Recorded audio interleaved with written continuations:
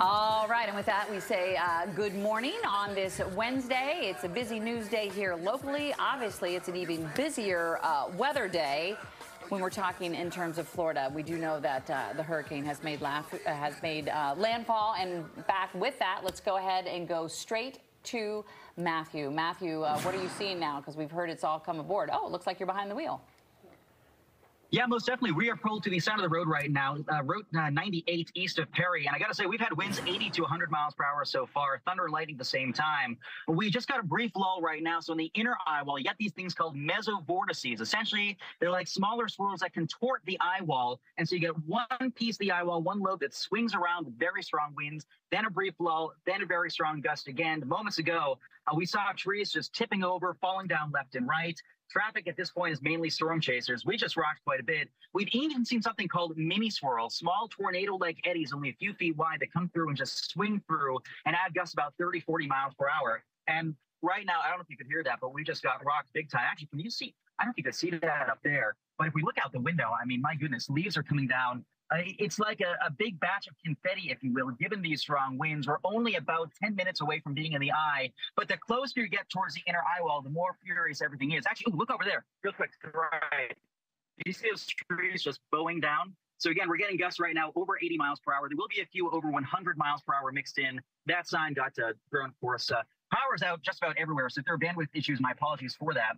In the next little while, we'll get into the eye, and basically a storm like this is like a giant sink drain. All the air is spiraling towards the center, this vacuum-like vortex in the middle.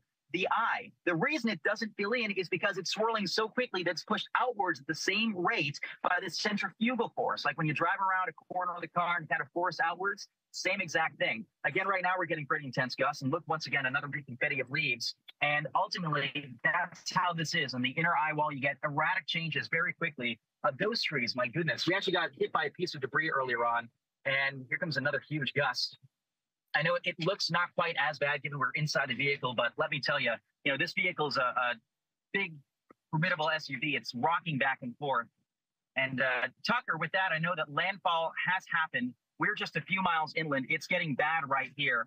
And ultimately, the surge is a big issue too, but we're losing trees just about everywhere. Oh. Matthew, can you hear me? Jeez. All right.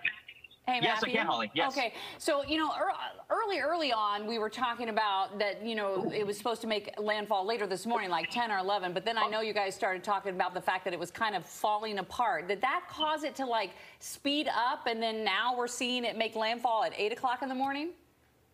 You know what's funny, Holly?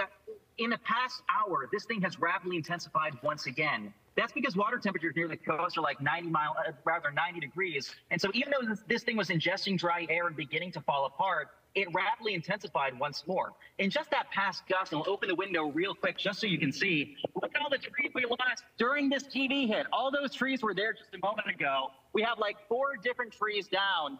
And I'm going to stick you out the window real quick. I'll be quiet, but just listen to the wind.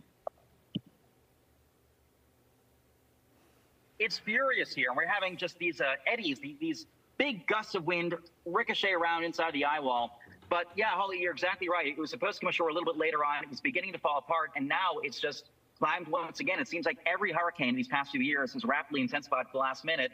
This one, no exception. We know that some 140,000 people are now without power there, Matthew. From this vantage point, I don't see a lot of people out and about. What have you noticed in terms of the people in the area? Have people taken heed to all of the evacuation orders? The only people out and about right now are storm chasers. I mean, the people behind me right now, they're storm chasers too. You can tell we're all actually at the same hotel. One thing I've noticed too, in the hotel, you had a lot of elderly folks because understandably, they might have mobility issues, making it difficult for them to evacuate farther inland. Their safety in numbers. I think when it comes to the general population too, when it comes to evacuations, there are so many different nuances we need to consider. For example, do people have the funds to evacuate? Down here especially, there are a lot of people who can't afford to take several days off work, can't afford to put a lot of gas in their car, drive farther inland if they even have a ride to begin with. A lot of people, like we said, have those mobility issues, and so evacuations are tough. I think most people have been hopeful that the storm wouldn't be as bad. At least we're far enough inland right now. We don't have to deal with the surge, but the winds will leave a very big mark. Everybody's without power. We're getting strong gusts once again. And ultimately, when you have winds 100 to 115 miles per hour, it will take them probably several weeks to clean up from this. So what is your plan of attack for today? Like, what are you planning to do? What are you hoping to see? So if we can pivot this way, you'll see it's a little bit brighter up there. The actual eye itself is like right over there. It's not a clear eye, but inside the eye, it's an oasis of calm. So we're going to drive into the eye. We'll be there in about 20 minutes if we can even schedule another TV hit. But yes, we plan to go in the eye, backtrack back to the hotel, collect my belongings. I have to work, obviously, Friday morning, so I'm going to be flying out. But we'll do some damage coverage, too, if the roadways are passable. I'm fortunate that we scoped out all the locations ahead of time to make sure the roads would be all right for us to pass. Looking at it, though, it looks like there are so many trees down in the opposite direction. I'm a little worried about that. And if we hold it for just 1 second, I want you to see how quickly this little shelf of clouds is coming in. Here's another one of those mesovortices, or kind of eddies inside the eye wall. It'll be accompanied by very strong wind gusts. That's how it is inside the eye wall. It's a very bizarre, strange place. But yes, this is a very high impact situation, and we have a little long before we're actually in the eye. All right, Matthew, please be safe. We'll certainly check in, but he's done this before, and so we know that he's going to continue to monitor the situation there. And you're